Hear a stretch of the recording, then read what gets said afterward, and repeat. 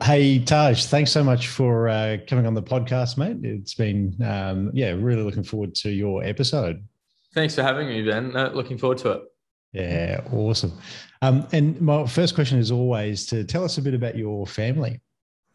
Family, yeah, sure. All right. So, mum was brought up in England. She followed a very, very traditional pathway in the sense she was in university for like forever. Yeah. Then went to an internship, went back to university, then went to a junior job, senior job, and stayed in employment. And she loves it, Mm. which is great. And that was good for her. Dad, on the other hand, was brought up in East Africa, in Kenya. Uh, Dad couldn't afford to go to university and went straight into employment from school. So I had two real opposing parents where, like, I didn't want any of those pathways. Like, I was quite happy to sit in school somewhat. Mum wanted me to follow a traditional path like she did. Mm. And as a student who was on like three suspensions by grade six, I was having none of it, right? Like, literally none of it. You were the back row Dad bandit. it was terrible. Like it's not like I was like hugely, or I was actually disruptive, but it wasn't like with groups of people. I just did not enjoy being there. I couldn't see why I was there. So found every other reason not to be there or to do something else whilst the teacher was teaching. Yeah.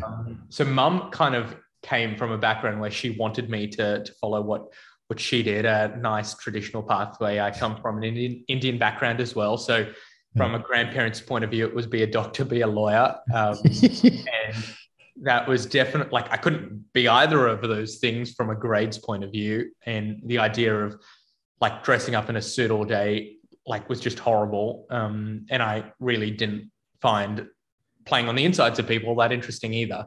Mm. So growing up, like I had two parents who were very alternate with their thoughts of what they wanted for me. But the general consensus was don't get expelled. And I was on probation. So I was definitely pushing the boundaries from both of their visions for their first child. There you go. And how did they meet out of interest? Is it Good born in question. different They countries? met in England, actually. Yeah. My dad actually, the first time he ever got on a plane was when he was like 25 years old. Yeah, And wow. his first trip was to England. And in that trip or subsequent trips, he met my mother and they decided, let's move to a country that we don't have.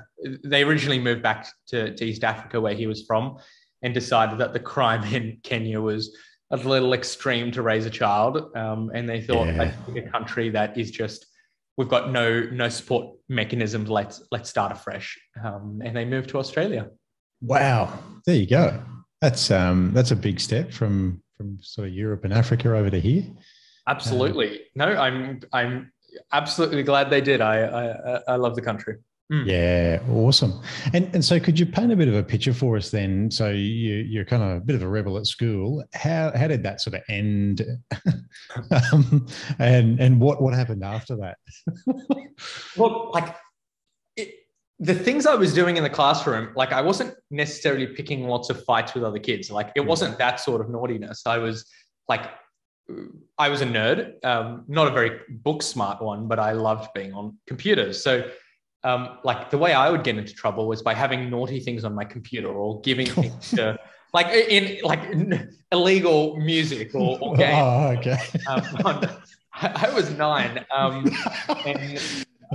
it was Dear. sort of like it was just like I was just bored, Ben. Like Yeah. I really just wanted to start my career straight away. I was Mm. bored in the classroom, and from like grade two to about grade six, I genuinely did not see the purpose in what we were doing. So long division, for example, I was a nerd. Mm. I loved playing with electronics. I loved playing with just any form of electronics. And my idea of a perfect weekend, um, like my sister was a very academic child, loved all Mm. the co-curricular activities. Mum and dad would drop her to like every co-curricular every day of the week. Um, I didn't want to do co-curricular activities because my idea of fun was dropping me to a department store and I would sit in JB Hi-Fi or Harvey Norman for an extended period of time and play on every single machine, Yeah. because that's what I really enjoyed. I loved it. Mm. And that was literally my weekends.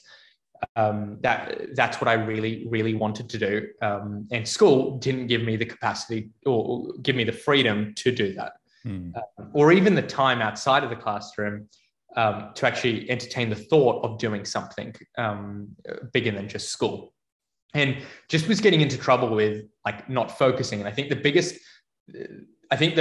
day I realized that school might not necessarily be the place that I find success was when we were learning long division. And I think now looking back at the idea of long division, like I just could not get my head around the fact that we were the tech generation. I started in school with computers. It was very normal for my generation to be using electronics multiple times throughout the day, with a calculator. And the idea of spending a whole term teaching kids about long division, which was a skill that was not necessarily based on your problem solving ability, your ability to adapt, your ability to really understand a topic, but rather your ability to follow a knowledge-based instruction, and an instruction that machines were doing far quicker, far more efficient, and far more accurate. And I just couldn't get my head around it. And I think through school, that was a consistent thing. Well, why I'd much rather be in school to learn the things that I couldn't learn myself or a machine couldn't do. Yeah. So from a maths point of view, teach me about problem solving, because all of these basic equations can be done with a calculator. And school didn't want to teach me that. So I was looking for alternative pathways. Yeah. Okay. And did you find you just understood that stuff quickly, and therefore you'd mastered it in a fraction of the time, and you just wanted to move on? Or was it that you just actually weren't good at it, but you knew something else could do it? Oh gosh. Like I wasn't a very book smart kid. Like in exams, I'd still be a CD student, Ben. Yeah. But when it came to certain subjects, so English, I loved writing stories. There you go. When it came to maths, when it was based around real world situations, that's when I was doing really, really well. Got it. It was all the things that were, when I actually found an interest in it, I did really, really well. Yeah. It was the things that I was just like, what is the point? I was literally a C and D student. Was a problem because like C's, I guess, like George Bush said, the C grade students get by, right? For all the C grade students, you too can be president, but the D's were the problem. And I think like just consistently failing certain subjects were quite unfortunate, especially for mum and dad. And I think it was just, I could not see the point, and I put very little effort into actually completing anything. And finally, when I saw the point in certain things, and they were the project-based learning tasks, so unit of inquiries, that's where I was far more interested, and those were the subjects I did really well in. So could you walk us through towards the end of school, like what, and maybe context for the audience, when did you finish school? What year? So I finished school in 2016. So I'm 22 now. I ended up finishing school. Mum and dad didn't let me drop out of school, which was great. I'm glad they didn't. I had a couple of businesses from school. So at the age of 9, I had my first tech blog. So instead of just sitting and not listening in the classroom, I was sitting and not listening to what the teacher was saying, but I was writing electronic reviews at the back of the classroom for the tech I was playing with at the department stores. And I started when I was 9, had that till I was about 11 or 12 years old, which was a great experience. I was no longer on probation at school because I actually found something I was interested in. Had another business throughout school, 56 Creations, which was all about teaching young people about digital literacy, and graduated running that business alongside high school, and then ended up running that business for a few years after that, which was cool. So it was as soon as I had my own business, I re-engaged in mainstream education. It gave me that outlet to do something that was a bit bigger than just school. Yeah, cool. But you had to relate it to something you're actually interested in rather than just get told a standard curriculum. And I wasn't sitting in school to get grades. I was sitting in school to learn skills that I wanted to know that would help me in business. Yeah. I knew what I wanted to do. I found my passion and I wanted to do a lot of it. I was sitting at school, like the subjects I took in grade 12 weren't the subjects I was very good at. They were the subjects I was genuinely interested in. And I think like that's probably one of the biggest problems we have in school right now, that school was here to prepare us for the real world. Instead, we've now got young people literally there to get good grades. And that's all fine and good. But if school's purpose was to prepare us for the real world, that there is a significant divide between the things that school's teaching us versus what we as human beings actually need to know in the workforce of the future. Awesome. And I think we'll get to what you're doing now in a sec, but do you have any sort of tips or things for parents listening who might sort of observe similar things happening with their kids? Like they might be really engaged in some subjects and not in others. Like any sort of recommendations? Look, I think the biggest one is obviously if your child's academic, fantastic, congratulations, you've got an academic child and that's wonderful. But for most young people, that's quite simply not the case. They're going to be getting B's and C grades, and that's totally okay. Like there is a life outside of school. And if they start that life outside of school, whether it be in business and entrepreneurship, wonderful. Even if it's them having a casual job and instead of getting A grades or B grades, they're getting C grades, but have a casual job from the age of 14, that's wonderful, because the relationships they're going to make from that job from a really young age, or the communication skills or the financial literacy skills they're going to learn from having a job or being in a job is massive. That's not skills you can get. No one's going to grade you on that skill in school, but as soon as they leave the classroom, that's what employers are looking for. They want someone who's had real world experience, and perhaps just encouraging your young person or your child to go get that first job. Because it's very clear, I know, with the staff that we hire, and I'm sure it's similar with you guys, the young ones that have had a job from the age of 14 have far better customer service and people skills than the ones who may have focused really hard in school and then got a job at the age of 21 after they graduated from university. I think the second one, even just how to raise an entrepreneurial young person or a creative young person, is the teaching of financial literacy at home. My parents taught me about financial literacy, and I didn't even know they taught me until I started hiring lots of other young people and they had no clue. We were teaching these skills to young people, but mum and dad from a really young age taught me about the value of money. They always encouraged me to work. They always encouraged me, even just having basic budgeting discussions from a really young age. I didn't know this was, other kids didn't have this. I was just brought up in an environment where mum and dad spoke about money at home. They talk about the various investments they were making. They spoke about the various sort of financial decisions they were making at home. And I think just subconsciously, I was listening to all of this stuff, and it absolutely helped me when I started. Yeah, how good. Oh, cool. And so there's a cat in the background. Working from home. Yeah, we adopted him, actually. His name's George. It's a beautiful, beautiful Persian cat. Oh, lovely. We had 2 of those when we were growing up. So fluffy. Cool. And so take us through your thought process and how you came to start the Australian School of Entrepreneurship. Yeah, definitely. Well, the Australian School of Entrepreneurship was the first initiative within the ASE Group. It was sort of the initiative that I always wanted in school. My biggest problem with school was it didn't prepare me for the real world, and I didn't learn the skills I needed for the real world. And when we asked lots of other young people, I wasn't an isolated instance. Most young people finish school without the adulting 101 skills they need in the real world. So the idea of the Australian School of Entrepreneurship was to really provide young people with the adulting skills they needed to thrive. And that's exactly what we're doing. We do that through 3 initiatives within the group: the Australian School of Entrepreneurship, which is all about school workshops, online education, and core youth partnerships. We've got the Australian School of Employment, which is contracted by state government, federal government, and local council to deliver self-employment programs. And then we've got our business camp school holiday program. So instead of going to like basketball camp or chess camp, like growing up, mum and dad sent me to some horrible school holiday programs. Like they worked full time, and like I hated these programs. I just wanted to sell things for 3 days. That's exactly what we created. We created a business game that runs all across the country. And in 3 days, the kids learn about the highs and lows, love and pressure of the world of business, which is pretty cool as well.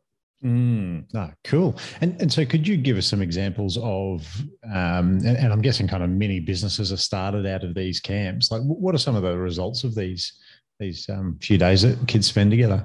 Yeah, definitely. All right. So we kind of, across the group initiatives, we really get the young people to focus on micro businesses. Yep. We think like kids pitching global solutions is fantastic and it's very cute, but they don't do anything about it, which is a problem. We get to identify local problems and brainstorm micro business solutions. And what we find is the kids actually start them, because if they don't require millions of dollars to start, who would have known they actually start them? And we've had some.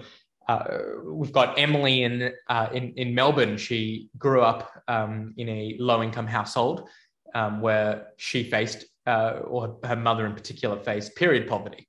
And her idea, she was the winner of our Westpac Youth Impact Challenge last year, and she pitched an idea which would be sort of gamifying raising money for pads. And she's now distributed more than like 15 or 16,000 pads. And she's like 15 years old. And this was just a girl who experienced period poverty, or a family experienced period poverty firsthand. She was a single parent. And Emily, her daughter, 15 years old, thought, how can I start this? And she gamified the way in which we fund or raise money for people who don't have access to sanitary products. And to distribute like literally 15 or 16,000 pads is ridiculous for someone who's not even legally allowed to start or be a director of their own company. We've got our EPAC boys in Noosa. We've got a significant problem with plastic pollution in Noosa. And these were like, I think 9 years old when we first met them, and they identified plastic pollution as a problem. And they started the EPAC, a world's first eco-tourism kit, which included like a coconut bowl, a spork, an upcycled beach towel, reusable coffee cup, etc. And they ended up pitching their idea to the former US Vice President, Al Gore. And they've now sold hundreds, if not thousands, of these EPACs across the country. It's stocked in their Australia. And these kids were 9 years old when they started the business, which was awesome. And they all came through one of our ASE programs. Awesome. And could you run us through what the programs are that you offer? Yeah, definitely. Well, I think across all of our programs, the simple foundation is we get the students to identify a problem that actually means something to them, whether it be in their local community or global community. We want them to do something in their local community because it's a lot more personable. They can see it, they can touch it, they can experience it, or they have experienced it. And then we work with the students just through basic ideation principles to identify micro business solutions. We take the students through making sure their idea is actually feasible, market research, helping them put it into an elevator pitch, business pitch, help them find whether it's investment, in-kind support, revenue, if it is just a direct sell to consumer initiative, all the way to helping them after launch. So how do we get more revenue for these business ideas? How do we make these business ideas scale? And we take them from the very start of starting an idea all the way to how do we actually get these students investment ready, or how do we make these ideas actually scale? And last year, through our alumni, they collectively made more than $600,000 of revenue or income or in-kind support from the programs, which is pretty awesome because they weren't just ideas, they actually made real income from these ideas.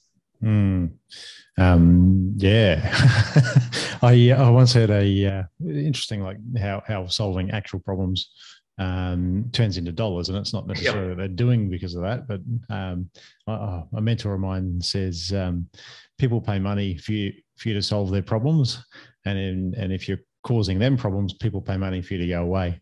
Exactly. Side note. These kids, these kids are literally starting businesses that quite a few of them probably won't change the world in any capacity. Like our most recent Logan program, A kid literally just said, well, we've got a shortage of gardeners in Logan that charge less than $50 an hour. Getting paid $50 an hour as a 16-year-old is nuts. So they said, well, we're not going to charge $50 an hour. We're going to charge $35 to $40 an hour for our gardening services. And he started a landscaping gardening business. That's not going to change the world, but it's an income generating micro business that's solving a market need in Logan. And he's making money, which is incredible. Yeah. And how old is he? 16. He goes to Woodridge State High School, I believe. And the local member actually bought him a lawnmower for him to start his business as well. And he goes around. Mow Cuts is his business. He actually came over to my place a few weekends ago. Awesome. And he just mows people's lawns. And it's a problem. And he's solving it with his lawn mowing and landscaping business. How good. Okay. And so how, like, I mean, you know, my kids are a bit young now. They're 10 months and almost 3 is our oldest. So they're a little bit away from school, but like how, well, maybe first question is like, what's your guidance to parents on how to raise entrepreneurial kids? Like really just encourage I really think especially the idea of young people working from a young age is fundamental. I am so glad mum and dad let me start from a young age. And it like, even if they don't start a business, going into a casual job makes a difference to the ability for that young person to communicate after they leave school. So just encouraging that young person to go into work. Yep. Obviously, if they work for themselves, they can start at any age. But certainly, if the idea is they want to go and get a casual job, let them do that as soon as they're legally allowed to. Yeah. I think even just as an easier one, from a young age, mum and dad always got me to give the table order to the waiter or the front counter. And as a young person, like it's really daunting, like an 8-year-old going up to the counter and ordering something. Like I hated it. Yeah. But I'm so glad they did, because I like even when say something went wrong with the order, mum and dad asked me to go and say, well, we didn't order that. Could you please replace it? Or, hey, we're waiting on X. And what, like, they put me in situations where I kind of had to learn people skills. And that wasn't from like 15, that was from when I was a really, really young kid. Yeah. And that's something that we, like, as parents, that's something very easy when, if you're ordering something at a restaurant, get the child to order. It's daunting as a young person to go up and order, but the things they'll learn from having a conversation with an adult, even just mirroring the way in which they communicate, will teach them something. When you're like, not that anyone orders a pizza anymore via phone, but if you're ordering a pizza via phone, get the child to do it. Get the child to talk on the phone, because just getting them a bit more comfortable on the phone from a really young age just starts them off earlier, because you can't learn confidence or communication from a textbook. You learn that from experimentation. If they can start experimenting from the age of 6, that really will create a really holistic young person with the skills they need. Yeah, how good. That's very unexpected, but so good. I think if I let Rose order our breakfast, we'd have about 12 dozen. Actually, that's a dozen. There's my long multiplication. We'd have it anyway. I think, is that 144? But anyway, we'd have a lot of baby chinos. She just orders so many of them, but anyway.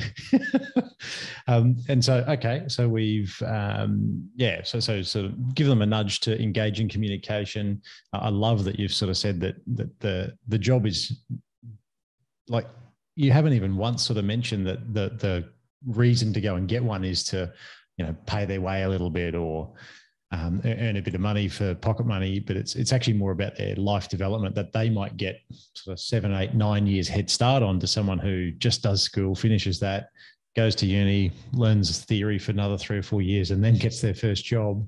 Like they've got almost a decade head start on that. Totally. And yeah, of course, like the money's great for young people. That way they're not being funded by their parents. Like I've got quite a few mates whose parents sort of said, if you get good grades, we'll fund you through school.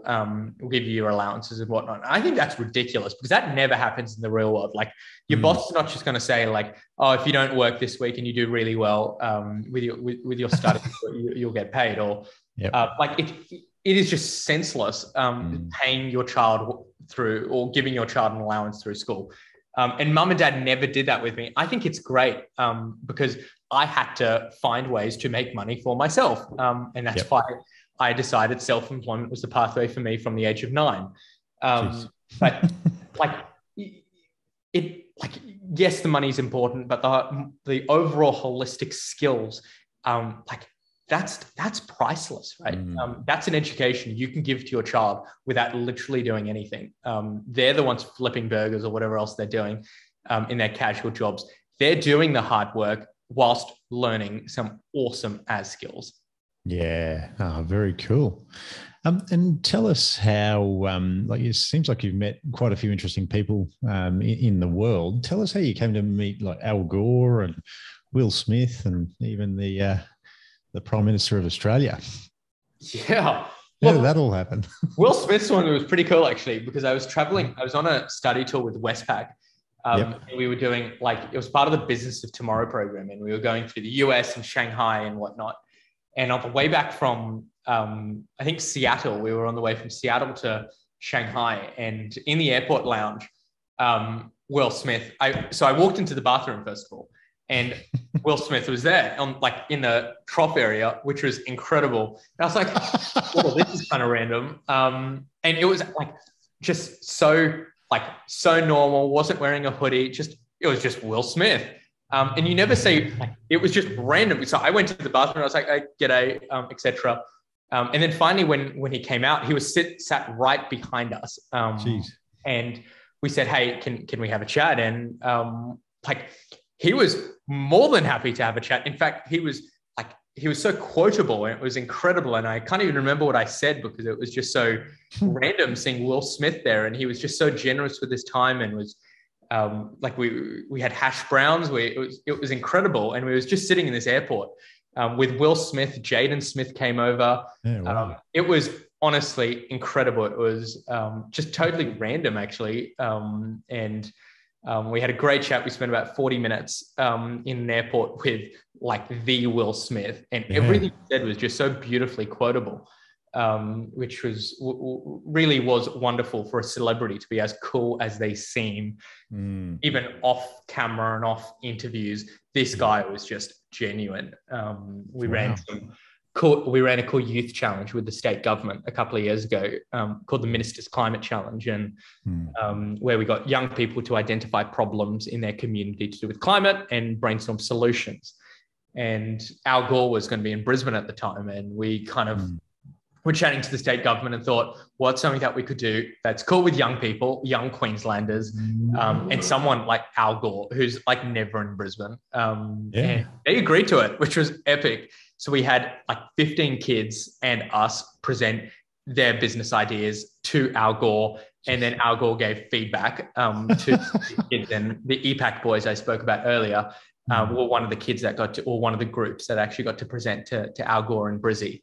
And to just have an opportunity for us, absolutely, it was an honor to be part of that. But even just an opportunity for kids that we were able to sort of mold, present their idea to not just the Minister for Environment, who was also there, which was great, but to have a global figure in environmental science listen to the next gen of young Queenslanders. Honestly, it was just nuts. So we've been very lucky to have some really cool people interact with our organization, actually. Yeah, that is awesome. And how about ScoMo? How did that come about? Yeah, again, I think when you start a business when you're young, you just bump into really, really cool people. I was lucky enough a couple of years ago to be awarded the Queensland Young Australian of the Year award, and as part of that, kind of the award, we were invited to the PM's Place for Coffee, and I was 16 or 17, and just to be in, and that was Malcolm Turnbull's time, and kind of just like the day we caught up with him at his place at the lodge in Canberra was literally the morning after he spoke to Donald Trump for the first time about the refugee settlement deal, which was obviously a very contentious thing. And if you read the reports, that was the day when there was a significant disagreement between President Trump and PM Turnbull. And we met him a few hours after that phone call.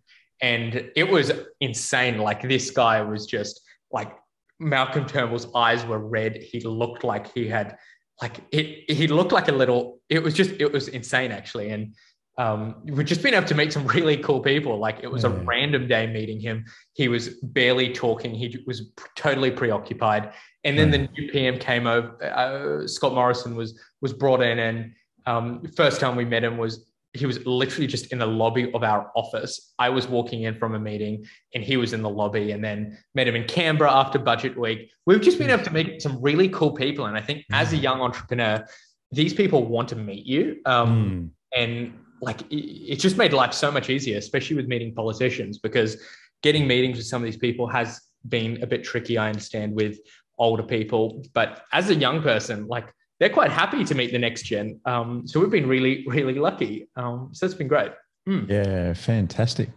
And so if you're listening to this podcast and you're keen to know, like, how do I get my kids into these programs or to learn about this stuff?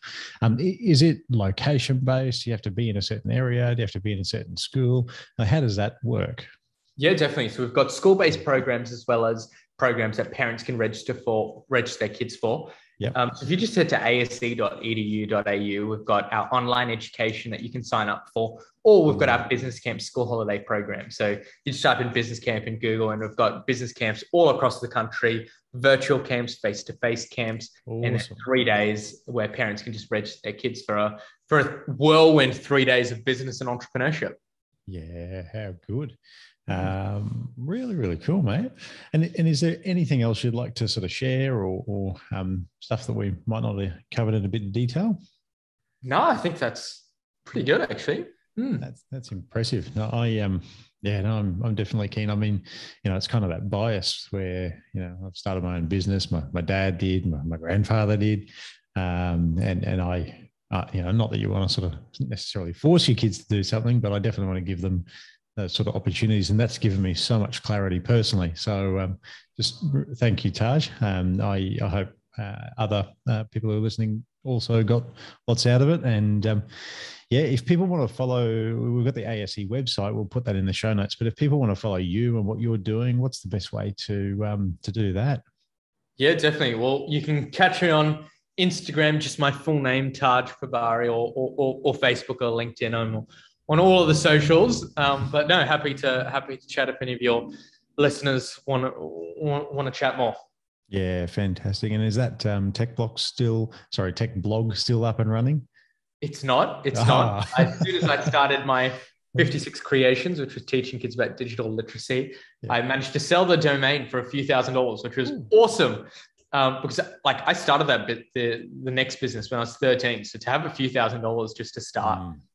Was incredible. So no, it's no longer around, but I'm very glad that it started, because I was had some cool Google ads and managed to sell the domain in the end, which was cool. Awesome. Good stuff. Well, thanks again, Taj. Really enjoyed having you on, and we'll be in touch soon. Cheers, mate.